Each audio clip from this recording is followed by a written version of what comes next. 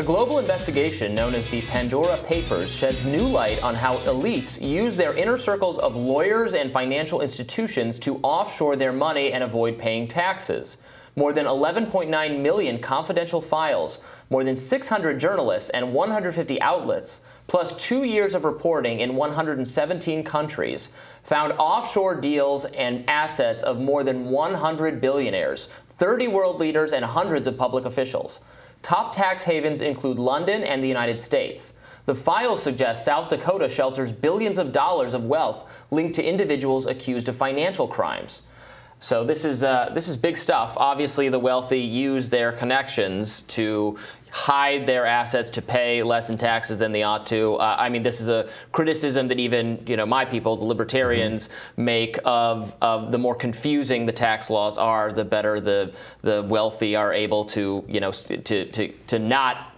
to not suffer the consequences of those laws. Right, and you're going to have a lot of people shrugging and saying, "Oh, I knew this, the rich and powerful hide their money." But what's extremely important about these revelations is the role of London and the United States in sheltering this tax money, because what the common understanding of offshoring is that it gets moved off to the Bahamas, to Panama, to Ireland, even if you're going to move into the EU, and it's the United States and Great Britain that are having their tax base eroded as a result of these global billionaires and tax cheats moving their money all over the place. No, it turns out South Dakota, Delaware, London, a lot of, and we were talking earlier about real estate. Real estate plays a huge role in this. These are now becoming centers of tax avoidance, and that is both a harrowing thing, but also but also hopeful, because we know where South Dakota is. Like I think. Well, somewhere up in there. Yeah, roughly that area. It's the one below North Dakota. I'm pretty there sure. we go. Next to East Dakota. Janet Yellen can find it, so she can find this money. So it's a matter of will more than it is a matter of complexity at this point. Right.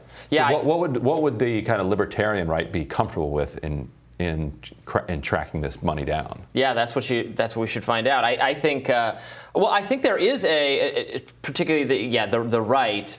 There's a new hostility to elites. We were talking about this earlier. If you say you don't want to frame it as we need to take wealth from the wealthy. I think in some ways the tax the rich misses the point. The left is very animated about just actually confiscating wealth from wealthy people. Yes. I'm not particularly animated by that, to be totally honest. I don't care if wealthy people have more money. But I do want poor people to have more money. I want them to be better taken care of. So if we need to, these people are getting around the law and keeping money, and we're going to use that to actually do some good for people, then that can be a winning message. If it's just, we need to have some kind of communist liquidation of the people who are productive and have lots of money, that I'm not on board. But well, unfortunately, I don't think we're anywhere near that kind of liquidation. But we know how this operates, and I'm also. I don't know if we'll ever discover this, but it's an interesting question of how this got out. Was it one whistleblower who had access to this data, or is this some type of intelligence operation? Right. That where either the United States or someone else, a faction of an intelligence operation that is working kind of on behalf of policymakers who want this information out in the public. If you notice, we haven't heard anything about the investigation into the leaking of the ProPublica tax documents, right. That Jeff Bezos and the others. Now, I'm glad that information is out there, but the NSA and the FBI have shown that if they want to find a whistleblower, if they want to find a leaker, it's pretty difficult nowadays, given the capacity of the surveillance state to successfully cloak your identity and leak documents. And leakers should understand that. Right. That the power of the surveillance state is almost omnipotent.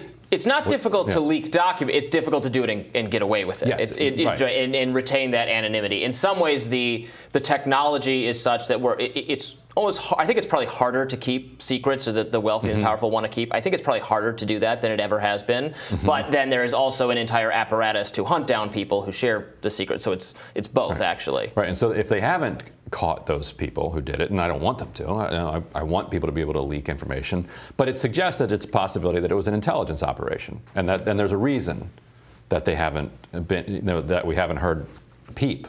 Right. About the breadcrumbs of the investigation. It may be that one call was made, and so, you know what? Don't worry about where that came from. Like there may be factions that want that information out in the public for particular policy goals. That'd be an exciting kind of spy movie type twist if the government was behind the. But where would you send it if you were going to do it? You would send it to like the Pandora Paper, Panama Papers types, ProPublica, those types of operations. Yeah. And it's not to say that they're complicit in that because they don't necessarily know. It just comes in through secure drop. Here's a file. Oh, look at that. Yep. Jeff Bezos' tax documents. or a roadmap to executing a multi-billion-dollar global tax evasion scheme. Look at that. Great.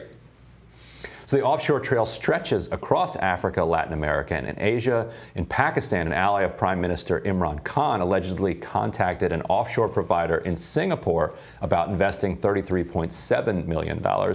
Prime Minister Khan took to Twitter saying, quote, "We welcome the Pandora Papers exposing the ill-gotten wealth of elites accumulated through tax evasion and corruption and laundered out to financial havens."